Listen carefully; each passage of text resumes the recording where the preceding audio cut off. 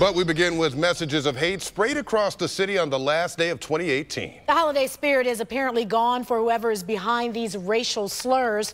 News 5's John Rutter talked to some of those targeted by these vandals. And John, the big question, do police know who's responsible for all of this? They don't, but the reports just keep coming in, and they're not just isolated to one area. Now police are asking for help to find out who spray painted that racist graffiti on cars on both the east and the west side.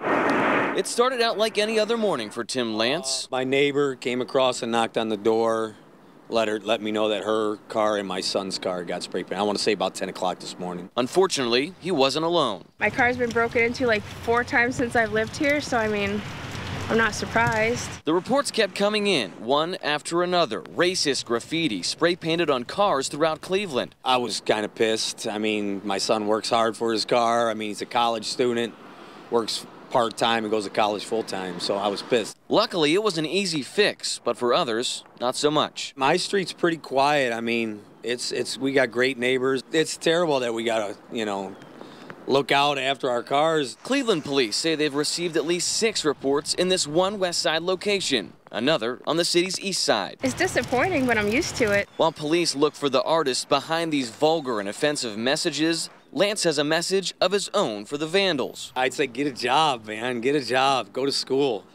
Come on. You know better than that. Your parents raised you better than that.